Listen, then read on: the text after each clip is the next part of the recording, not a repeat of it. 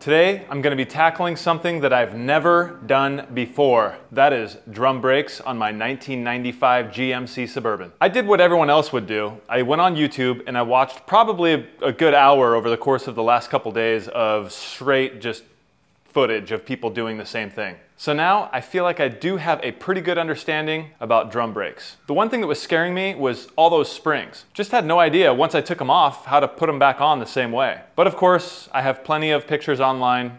I can look at the other side of my truck that's not done yet, and I have my Chilton manual. I am completely set up with all of the parts and tools and lighting and everything that I think I'm gonna need. Last thing I'm gonna say before we get started, I am not a professional mechanic. I really just kind of figure it out as I go. That being said, this video is for entertainment purposes only. Please do not do what I am doing. Do not follow what I say. What I'm doing could lead to property damage, injury, or even death, or all three of those combined. I'll also be using protection, eye protection, and also lung protection. All right, let's get started. All right, guys, I have my mask on, so I apologize for the sound of my voice. First step, remove the lug nut cover.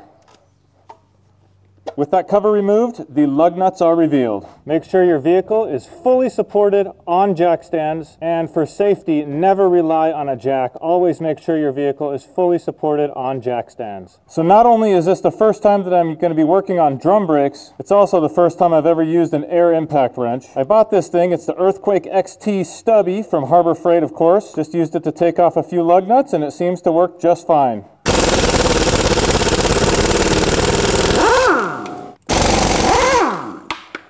And just to make sure that I got the right size drums, I went ahead and put them on the studs face to face, and you can see they are exactly the same. The next step is obviously going to be to remove the actual drum, and I just want to remind you guys of my vehicle here. This vehicle is a 1995 GMC Suburban. It only has 75,000 original miles. So I am curious, because I don't think these have ever been changed, what the condition is once I take this drum off. Okay, so just wiggling it around seems promising. Oh, look at that. Oh, one-handed. Wow, guys. There's the original drum on the inside, and there's not even a ridge built up in there. I probably didn't even need new drums, but what the heck, I got them anyway. Here are my original shoes. They don't look too bad to me. That's interesting. What do you guys think? Let me know down in the comments below if these are in definite need of replacement, or if you think I could have rocked these for a little while longer. The reason why I chose to replace these is because I felt like they weren't really working whatsoever. They started to squeak pretty bad about a year ago. I ended up replacing the front brakes only because that's all I had time for at the time. I always suspected that these were metal to metal, which is definitely not the case. This pad seems to be a lot less worn down than this pad. That might be normal, I'm not sure. But in any case, everything looks great in here. The one thing I do see is this is leaking a little bit, but it doesn't look like much. I do have a new one of these things to put in. There you go, guys. That's a 75,000 mile original equipment drum brake right there. Next step is going to be to remove all of the springs. This is the part I was worried about. I just wasn't sure once I took them off, and then when I was putting them back together, if I would remember exactly how they went. But of course, I took tons of pictures with my cell phone, so I should be able to put them back together just fine. My tool of choice is going to be a pair of vice grips. Oh yeah, baby. Oh yeah, baby. Just pull that one off. First spring off. Okay, time for the next spring, which I guess is going to be this guy here. Okay, pull. Oh yes. One more time. Oh yeah. Okay, take the vice grips off. You can see that one loops in there. Just comes right out. Now I have the drum, the box that the drum came in. I'm going to sort of lay these springs out because there's an indentation from the circle of the drum. So I'm going to lay these springs out kind of the way they are there, just to kind of give myself a reminder of which ones went to where. Come on. There we go. All right, there's a spring here, which I'm just going to see if I can... Oh! Yep, that did it. There it is. Well, this thing in here looks like it just slides right out, so I'll just go ahead and take that out now. I'm thinking this little spring should just slide right out.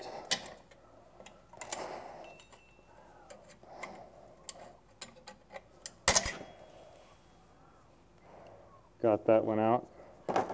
Now these have a sort of push in and twist mentality to them. And there's a pin that goes all the way through. Hopefully you can see that. So I'm guessing you just kind of push in and twist on those. Okay, so I was able to just do that with my fingers, and then you pull the pin out the back. Here you can see how these guys are set up. You just push in, and you twist that little locking mechanism just so it lines up, and then the spring slides right off. Wasn't able to get this with my fingers, so I'll just use a pair of pliers and just push in and twist here. There we go.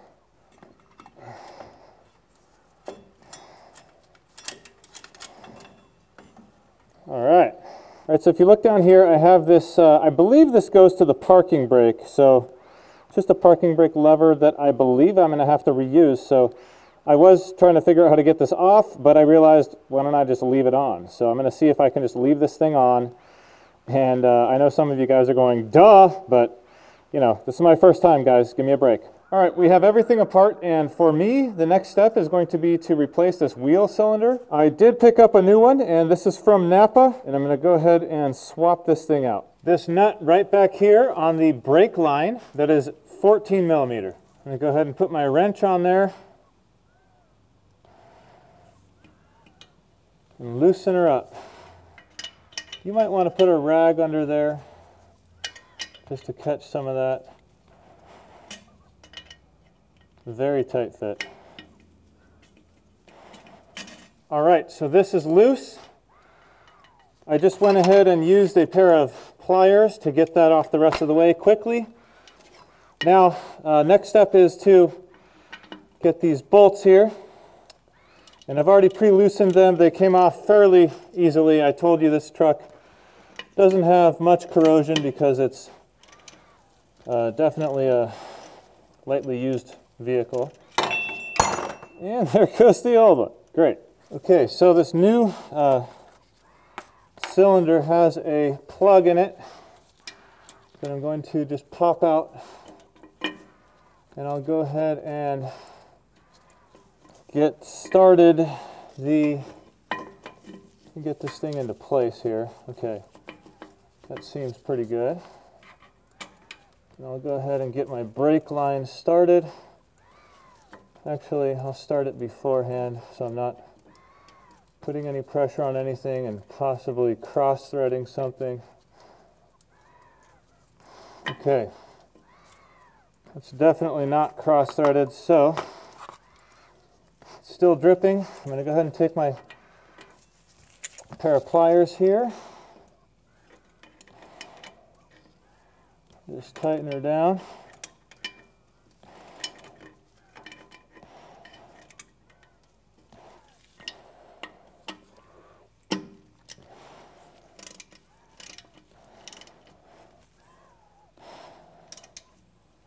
Get on there, baby.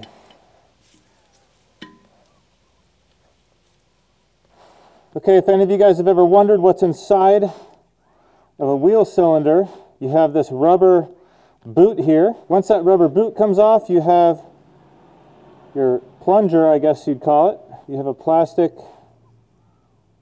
piece there, and then a spring. Once the spring comes out, that's it. It's just a fluid reservoir, basically. One thing I did notice while doing my research is there's contact points here where the shoes actually rub against this backing plate, and I noticed people lubing it up. I saw one guy put this anti-seize on there, and I thought the anti-seize was a good idea, so I'm doing the same thing. Next is the fun part, or the most difficult part, however you want to look at it, putting this thing back together. I do want to point out here, there's pins here that are in this wheel cylinder. These came out of the old one. You're going to want to make sure you keep those and hang on to them, because my new one did not come with those. So I just cleaned them up with a rag. They look like new, and I just pressed them in, I guess, where they're supposed to go. And I don't know exactly, I can't remember exactly what hooks onto those, but I'm sure something does. Okay guys, so what I did to start the assembly is I put my shoes on the ground, I put in my adjustment pin, and I also threw in this spring. And also, to make sure that you're doing this the correct way, you can tell that this pad on this front pad doesn't go all the way to the top of the metal. So that means this pad faces the front of the vehicle, and this pad, where the pad goes all the way and faces the entire surface of the metal here, goes towards the rear of the vehicle.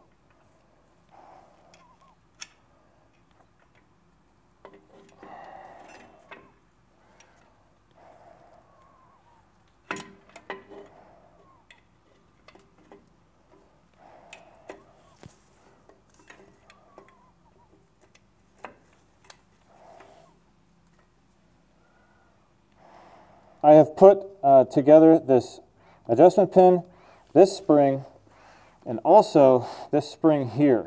That was my last step I just did, and the reason why I did that was really, I don't know, maybe that is the next step, but just to hold this side in place, because the problem I keep having is this whole thing wants to fall down.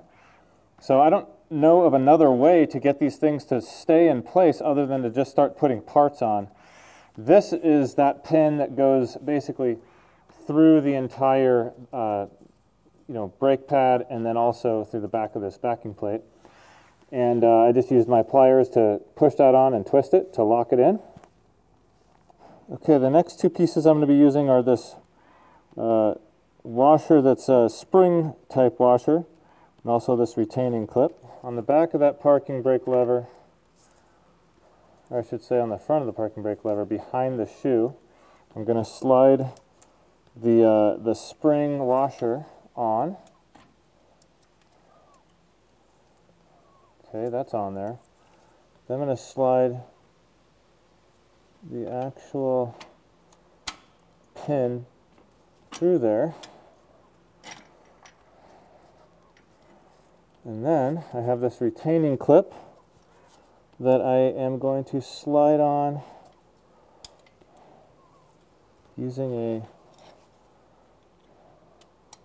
screwdriver. There we go, that was easy. Man. Alright guys, look, I'm gonna be honest with you. I think I said in the beginning of all this that I was not a professional, and that is definitely true. This is the first time I've ever done rear drum brakes, and I'm gonna be honest, I failed. I just finished with the last of the two, and I'm not kidding you, it's probably taken me 6, 7, 8 hours, I don't even know, all day long to get these things done. And I don't know why. I mean, it's a bunch of springs, but I mean, I would have to go back and refer to videos on YouTube, which by the way, I watched, let's see, 1A Auto, Chris Fix, Eric the Car Guy, you know, guys like that, just to try to get this done and see where the certain springs go and which holes they go into and all this stuff. It's not a super difficult process. It's not, I admit that, but it's just meticulous. And then you have certain springs that you cannot get on for the life of you until you figure out like a little trick. So it has been an absolute nightmare. I hope I never ever have to do this again. If I didn't love this 95 Suburban so much, I would sell it just because of the drum brakes. They are ridiculous. The guy who invented drum brakes, I hope he got fired, because these are the most ridiculous type of brakes I've ever dealt with in my life. So if any of you guys came to this channel because you were, or this video, because you were looking to have a how-to video on drum brakes, I am sorry, man. I'm being honest. I I failed. This is a failure of a video. I got the brakes done, but I just mean the video itself. It was supposed to be a step-by-step, you know, how to do it, where to put the springs, but I'll show you the after, now that it's done, all the springs are on, but the video is horrible. So I apologize for that. Usually my videos aren't this bad. I try to have a high quality type of video, how-tos and, you know, stuff like that. So anyways, I'm just turning this around into like a vlog style video because I had to shut the camera off. I had to turn off my lab. I had to take all my equipment away from me because I was cussing and, you know, Lord forgive me. It was bad. It was bad. So, gosh, I really did not enjoy that, and I seriously hope that I never have to do that again. Here is the finished passenger side, and I'll get up close so you can see all of the springs and the placements. Maybe where they go. I don't know if some of you guys might be wondering which springs go where. So I'm just going to show you.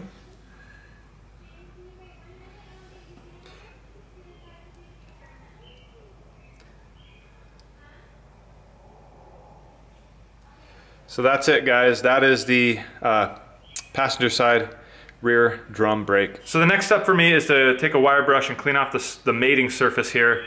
There's a little bit of surface rust there. I'm just going to clean that off, and then I'll paint it up with anti-seize. So when the new drum goes on there, it's never going to actually seize on there. I've seen a bunch of videos, like the 1A Auto video, the guy's beating the living heck out of it with a sledgehammer like this, you know. So I grabbed mine because I thought I was going to have the same problem, but mine just came right off with one hand. So I don't know if these were even, should have been changed. Maybe I was having a different problem. Maybe it was simply the wheel cylinders, because I didn't think that I had very much rear braking, if at all any. I'm also going to do the front brakes, but I suspected that I had a rear brake problem for a long time now, and you know what, just so I never ever have to do it again, I decided when I got in there, I looked at everything, it looked fine, but I thought, you know what, I'm just going to go ahead and replace it all so I don't have to worry about it ever again, hopefully for the entire rest of the time that I own this truck.